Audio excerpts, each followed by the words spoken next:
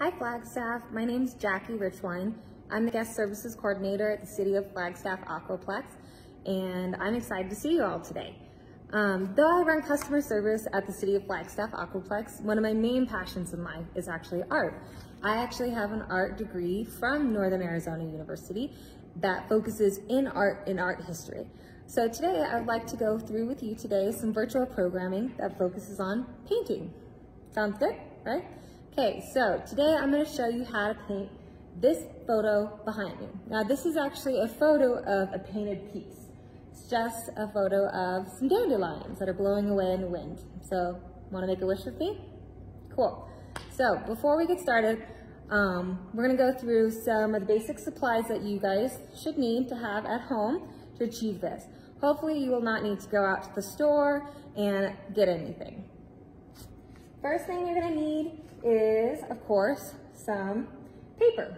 I'm using watercolor paper. Watercolor paper is nice and thick, and it prevents the paint from absorbing through paper. If you don't have watercolor paper, no big deal. You can use whatever paper you have at home. I like to have multiple different kinds of brushes when I'm painting. These are just standard paint brushes that you can get from the hardware store, so if you have any laying at home, great. These are actually acrylic paint brushes.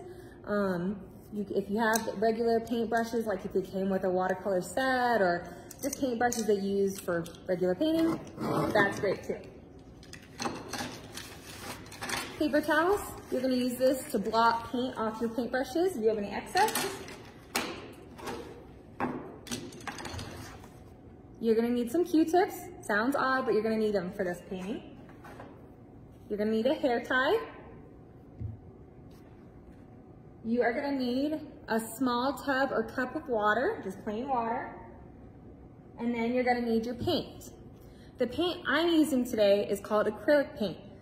Acrylic paint is really great because it's pretty much like liquid plastic. It dries really, really quickly, and it's pretty easy to use. You spread it with the use of water, and it's pretty easy to mix. There are other types of paint. There's water-based paint and there's oil paints. If you don't have acrylic paint in your house, no worries. You're not going to be able to achieve this painting with spray paint or puff paint, but you can definitely do it with water-based paint, like Crayola paint at your house. Okay, and then you're going to want a paper plate. What I'm using the paper plate for today is a palette, okay? You probably have seen artists or watched movies where there's an artist and they're using a palette and that's what they grab their paint off of.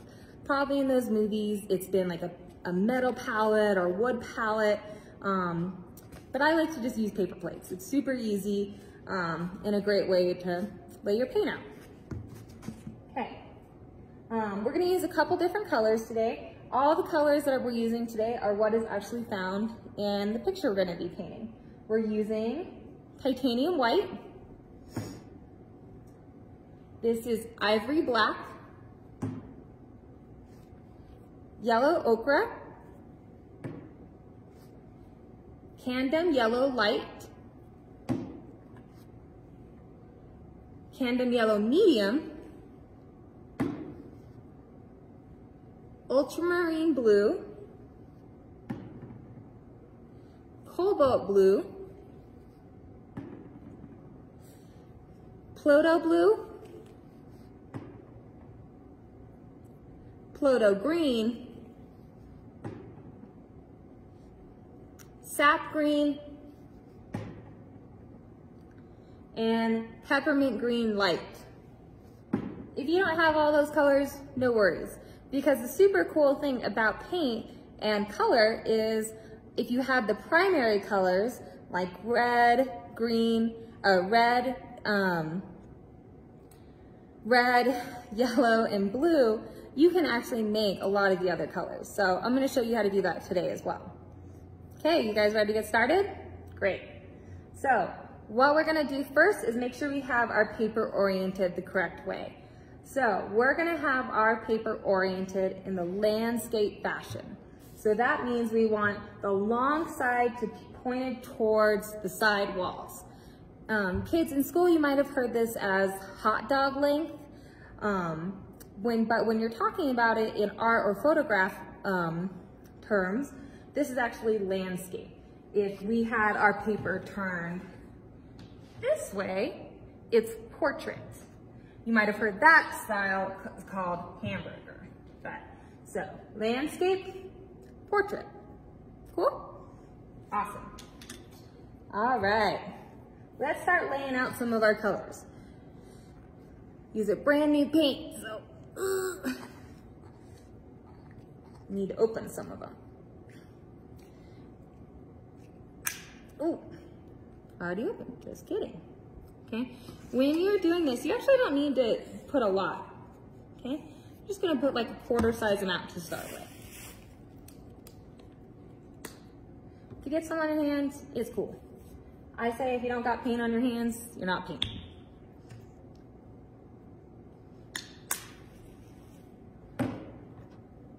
You're gonna just do a little quarter size amount of each one, okay? Make sure you're not putting your paint little droplets too close together so they're not mixing. So as I said, we're gonna mix some colors later, but we don't necessarily want them to mix together right now.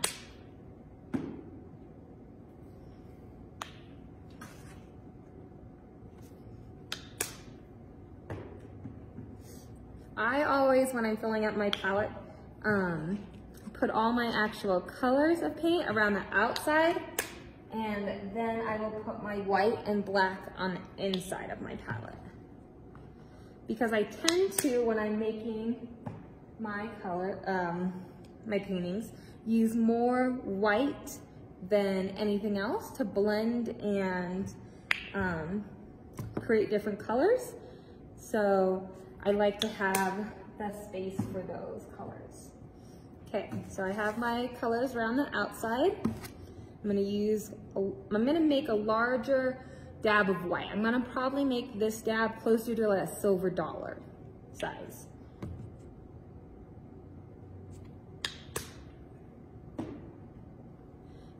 Black, I'm gonna probably make it closer to a penny size. The reason to do black in a smaller size is because black is such a potent color. A little goes a long way. It's gonna make if you add it to another color, it's gonna change that color dramatically.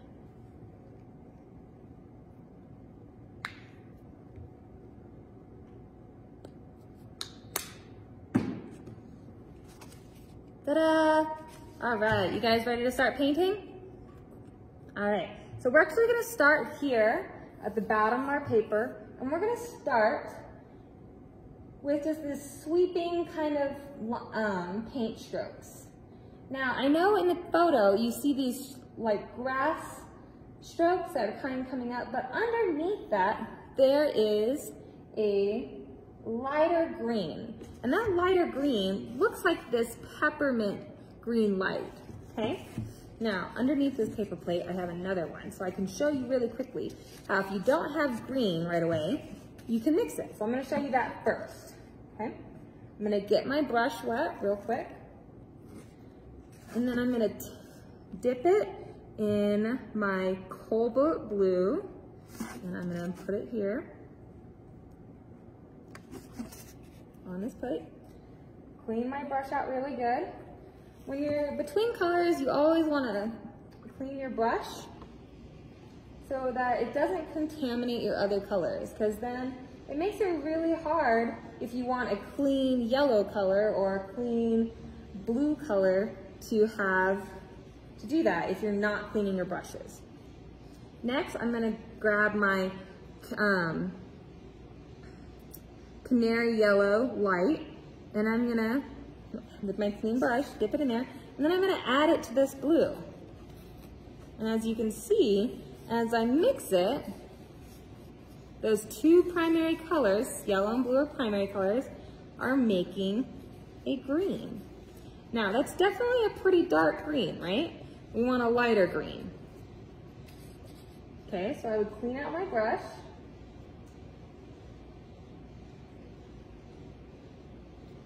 Make sure it's nice and clean. Wipe the water off on the side. Oops, I'm sorry guys. You can see. Dip my clean brush in the white. Okay. Now I'm gonna add that white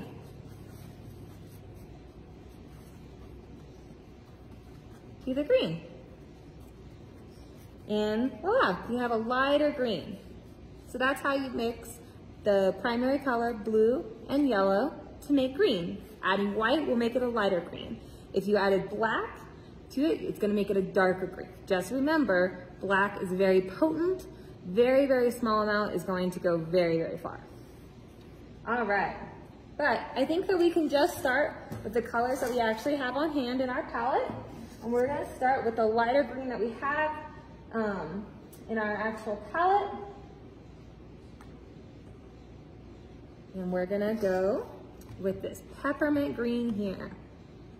Okay, so got it here, and we're gonna sweep here.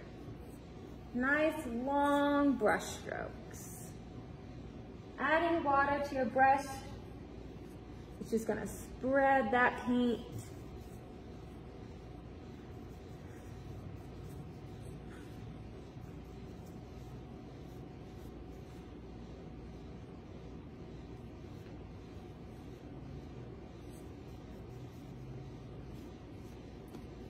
If you need more paint, grab some. It's your piece, whatever you want to do.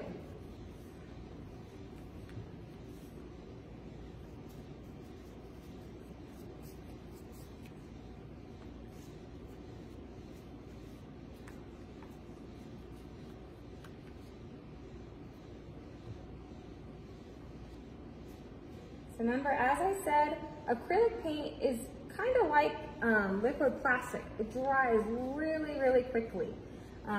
There's a lot of benefits to that. It is really helpful if you make a mistake, because it's really easy to correct that mistake. But it also means that once the paint's on, it's on. So you can't necessarily go back and change something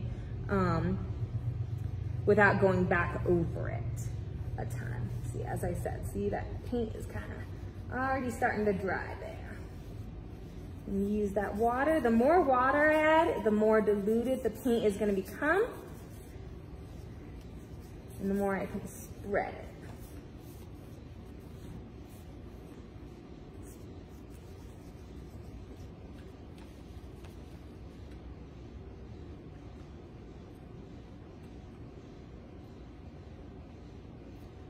Perfect.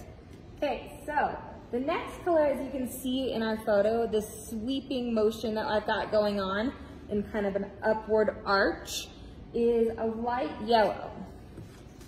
Out of our palette, this is going to be that light canary yellow we've got. Okay, so I'm gonna actually use one of my acrylic brushes for this one. Okay, nice and long. Get my brush wet, dip into that light canary yellow, and apply it directly here.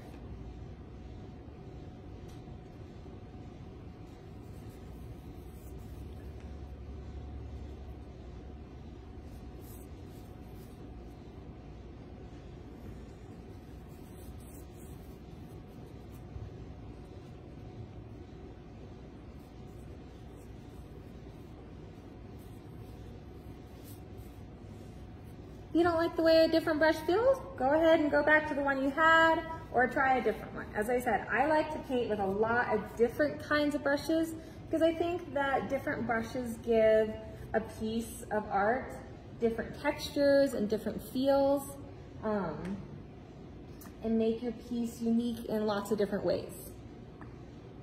I'm gonna go back to this one to help with some blending.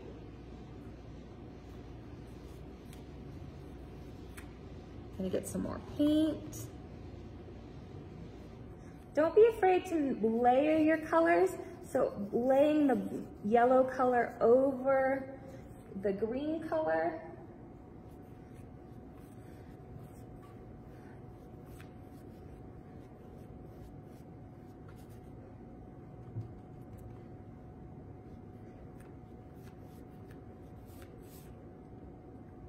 adding water.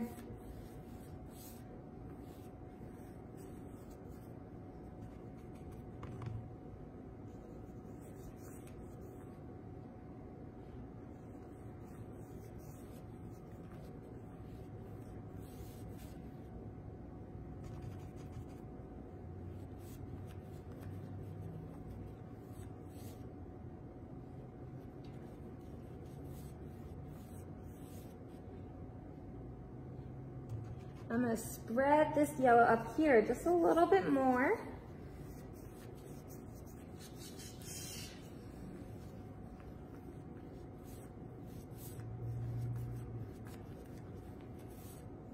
So you can see we've got that nice, good yellow bridge.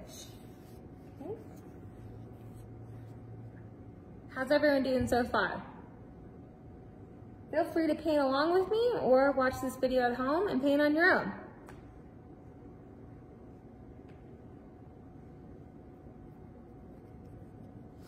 Great. Okay, so the next step I'm going to do is I'm actually going to add in some blue here. Now, the blues we have are a little bit darker, so we're going to have to add some white. Okay, so I'm going to use our cobalt blue, this blue right here. It's the blue we used when we were demonstrating how to make the mixing of a green out of our primary blue and our yellow. Okay, so we're going to take a little bit of this cobalt blue. We're going to just apply, okay, clean our brush, okay. Now when I'm dipping right here, is I'm dipping it on I'm cleaning like my brush on my paper towel, just to kind of get any leftover blue that was left over my brush. Now I'm going to take some white and I'm going to lay it over, okay, kind of big strokes of white. And then I'm going to dip my brush in this water, and then I'm going to spread it.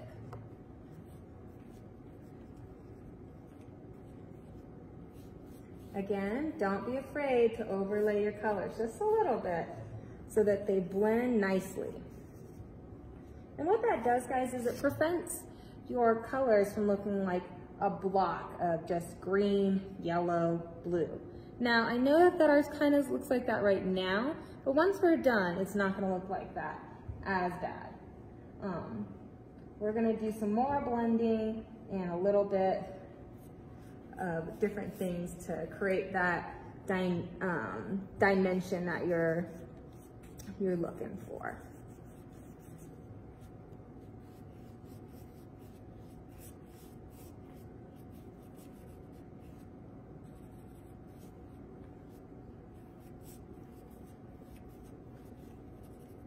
If you need a little bit more blue or you want more blue in your sky here, don't be afraid to add some.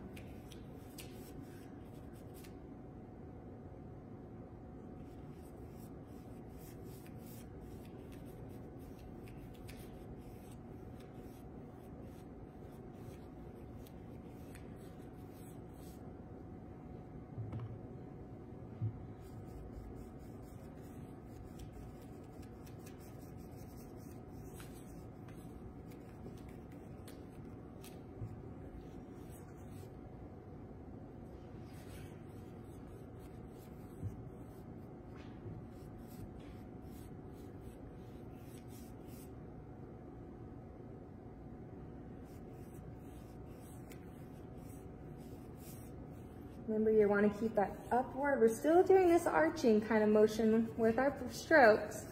It's creating that half moon kind of stroke. A crescent is what that shape is called.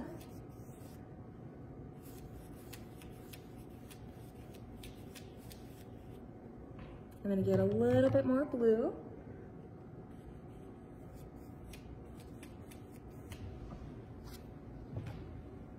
Don't be afraid to paint with your other hand too.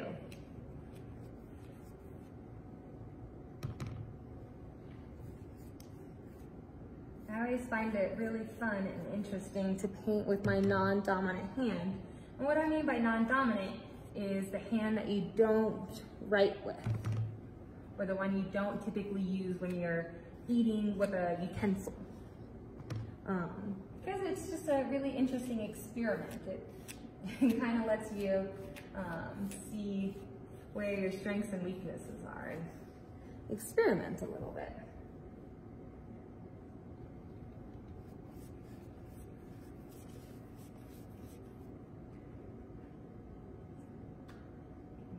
I'm actually going to move to a little bit bigger of a brush right now to help spread out my paint. Oops. I'm going to grab some white, a little bit of water, and get this rolling.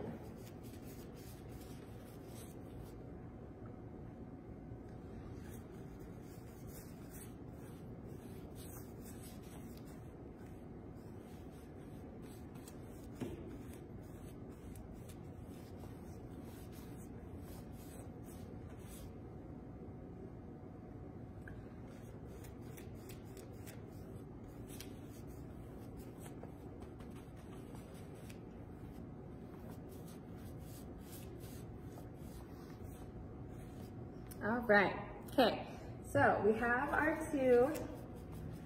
three kind of layers so far. Now, what we're gonna do, as you can see in this top portion, is a slightly darker blue. We're gonna add that in now, okay? For this, we're gonna actually use our ultramarine blue, and that's this blue right here. So, I'm gonna still use my big brush, grab that. It's okay that I haven't cleaned my brush for this one, because I'm going to be blending it in pretty well.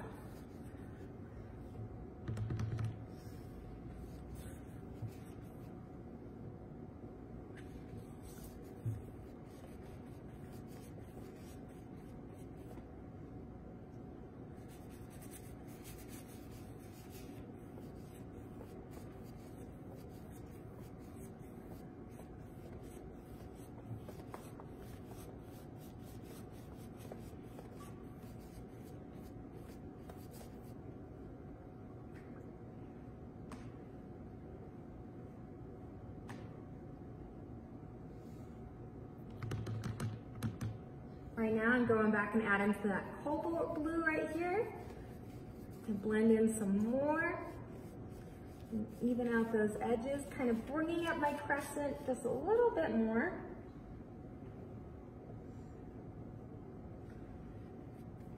Oops. Important thing when you're doing this is, though acrylics does spread with water, you do want to make sure that you're not using too much water. Because if you do, it can cause you to get water lines through your piece. And what I'm referring to is when you have a water line, it's where a drop of water is kind of dripped down your piece. And it's not necessarily a bad thing, but it can be kind of distracting in a piece if that's not what your intention is. Okay, so here's more cobalt. Remember, cobalt blue is what we were using down here. I'm tightening up that crescent, okay?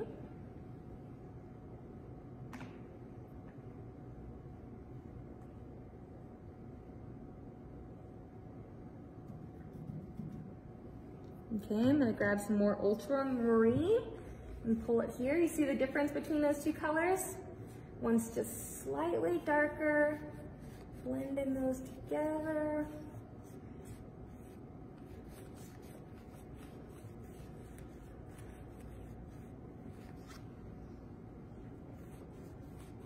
Again, using my non-dominant hand.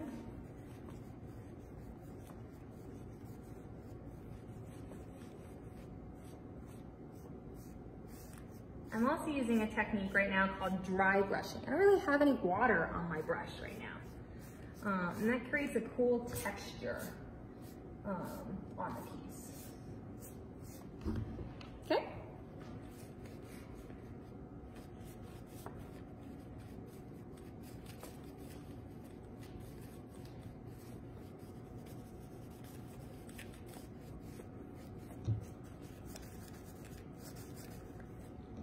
Awesome.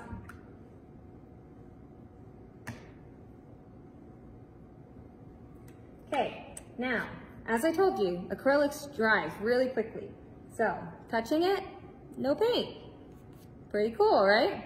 Okay, so we're gonna go back and I'm gonna add in a little bit more blending, but this time I'm gonna add in a little bit of a darker yellow.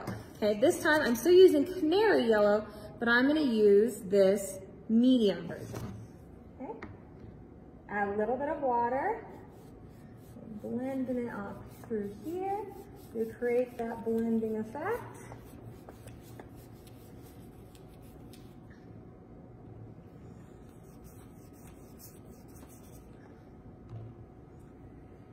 Blend it all the way up through.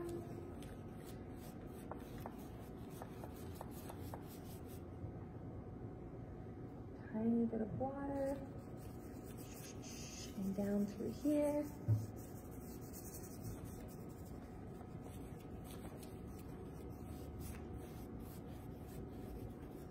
Now, don't be surprised if my piece and your piece doesn't look exactly like the piece that's in this photo. It's not supposed to be. Art is really based off the individual. And imitation is the best form of flattery. But I really like to see pieces that are individual and unique. So even if you're trying to imitate an artist's piece, you're always going to leave a little piece of yourself. So it's okay if yours doesn't look exactly like the artist's piece. I prefer it that way, because you leave something of yourself, and every person's individuality is beautiful.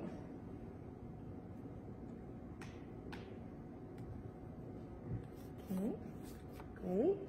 Now we're gonna go back, same thing, a little bit of white. Spreading that.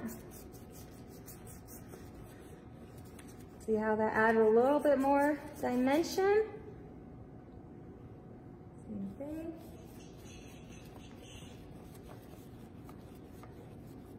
So doing this layering in this crescent stroke, this upward motion is giving us that dimension that we talked about.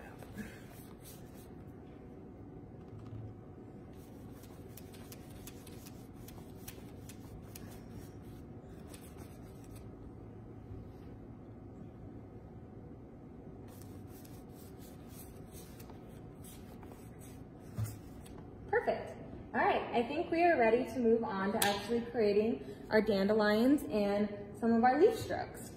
Okay, so I'm going to use this acrylic brush to start making some of the leaf strokes at the bottom. So we're going to actually move to using some of these greens. So the first green we're going to use again is this paleo green. So put it on, and then I'm going to dip some water. And just at the bottom, I'm just kind of doing free strokes. It's okay if they're kind of just random and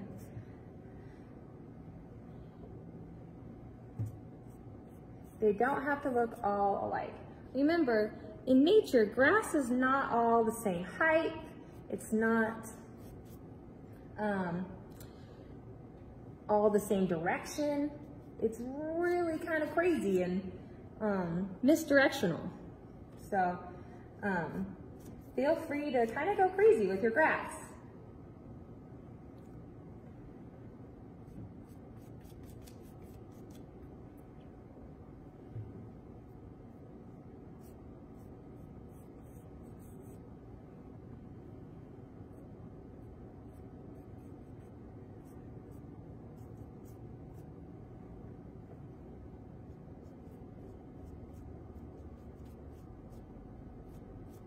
Now, what we're painting here at the bottom is creating a foreground. That is the very front of the piece.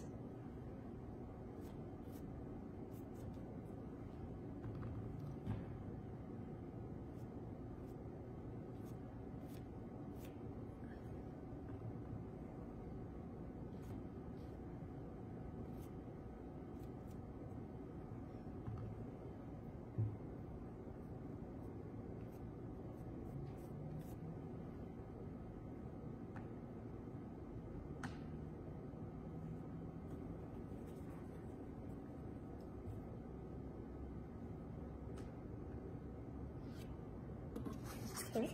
Now I'm actually gonna go in with some blue. It is this Piero blue, okay?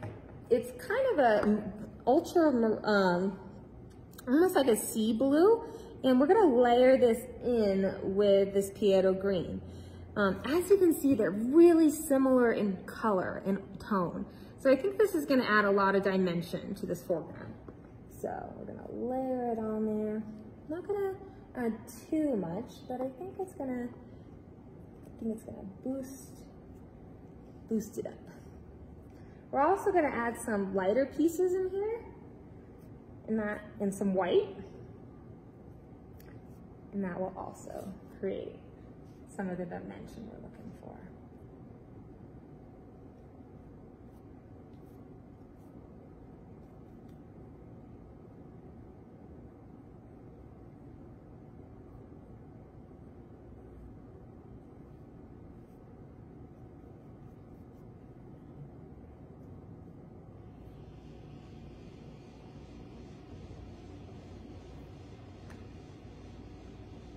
Okay, next I'm gonna go in here with some sap green.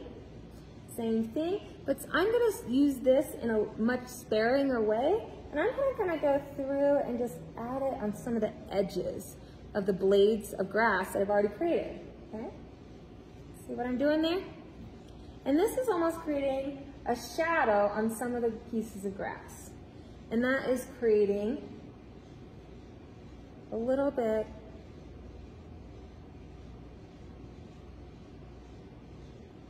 of a 3D effect on some of them.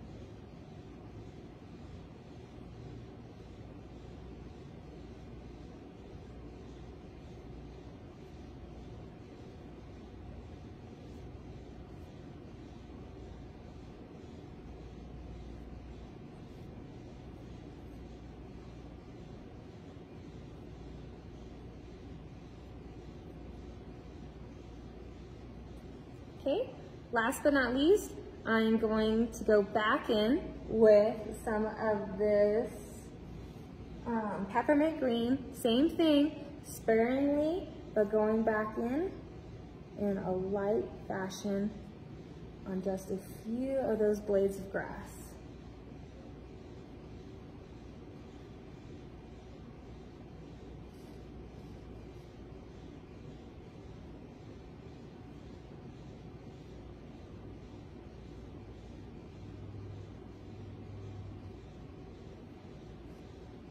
Sound good? All right, you guys ready to make our actual big stems for our dandelions? I'm using a little bit of a thinner brush for this one, and you can make as many dandelions as you like. I'm gonna do the same as the photo and do 3, but if you'd like to make 5, 6, 7, whatever you would like, it is your piece of art. I encourage you to do what you desire. Okay, so I'm going to use, for this one, I'm going to use the, oops, I put my brush in some white. That wasn't intended. Silly Jackie. All right, so I'm gonna use this actual sap green to start with. Dab some water. And I like to do different directions. Okay, so just like here, I'm gonna pull this way. Nice long. Okay. And then I'll have a shorter one here. And then I'll do another one coming this way.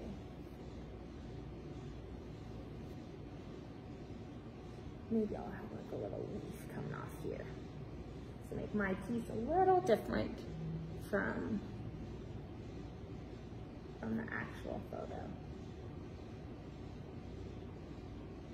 Okay. Now, just like we did with the grass, you do want to create some dimension within the stems of your dandelions. I'm going to go back in with that Panto green and along the edges and just darken it up just a little bit.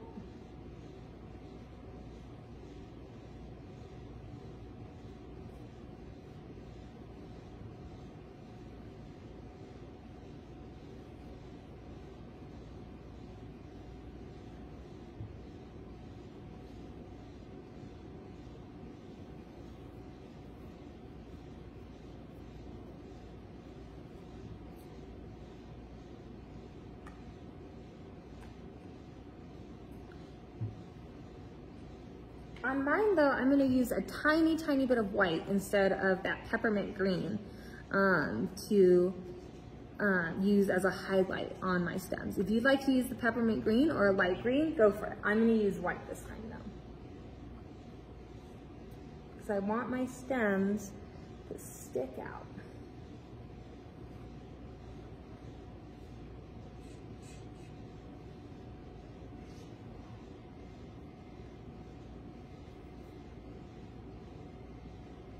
See how they're a little bit more pronounced than everything else? All right.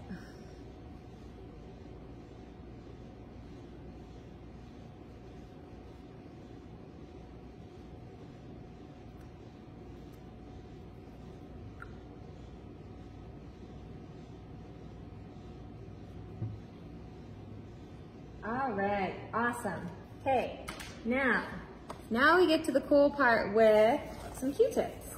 So everyone's parents should have these around their homes for the most part.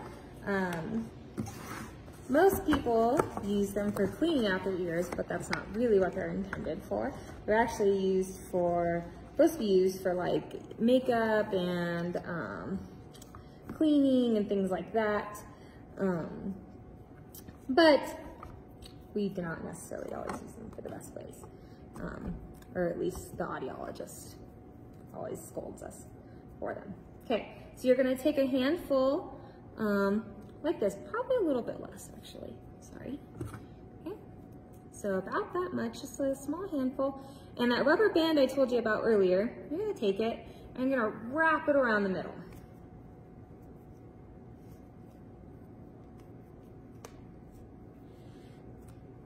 Okay, so you got that hair.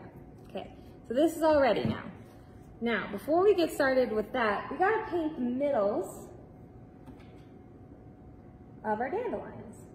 So these little middles kind of look like flying saucers or little hamburgers kind of. So I'm gonna take some of that peppermint green and go and paint mine on. You're gonna make the top part, I just paint the whole thing peppermint green, and then I go back and add a darker part on the bottom.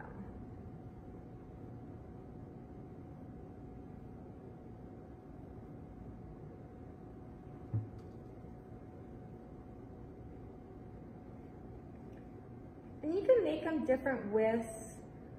See, like this one I made a little bit of a rounder, like this one I have being a little bit flatter. Because remember, in nature, all flowers and everything, just like people, we all look slightly different.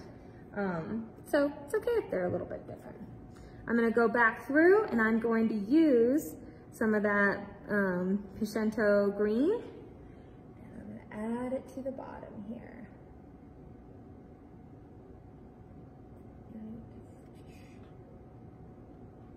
And I did a little bit on top just to create that definition. There we go.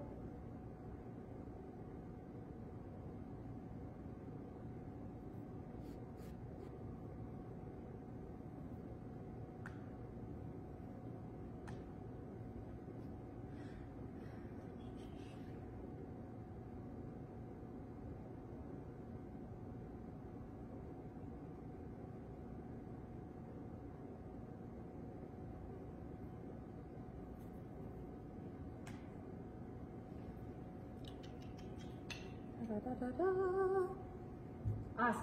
All right. Okay, now we are ready to use, our bundle.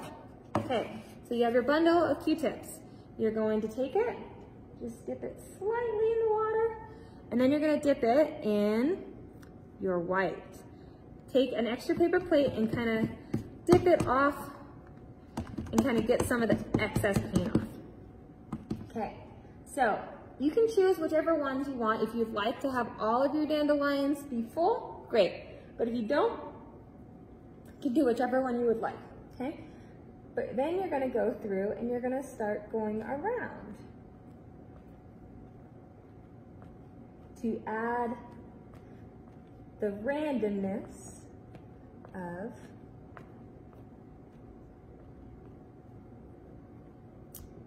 the little, I want to call them puffies, but I'm sure that's not the appropriate name for them. I apologize. Okay.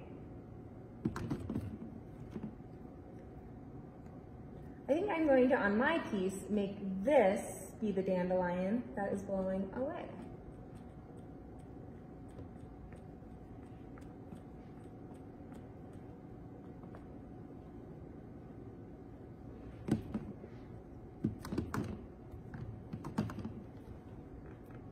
Oops, it didn't come off that much.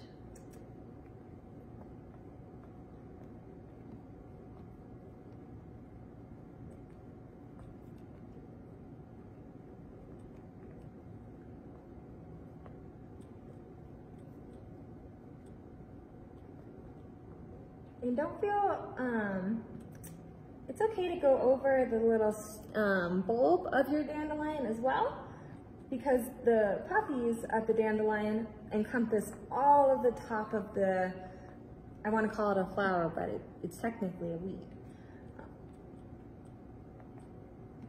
Okay, and if you did want to have a dandelion where that was kind of getting blown away, or you had made a wish on it, just take one, dip it in a little bit of water, and you can little random specks that are getting blown away.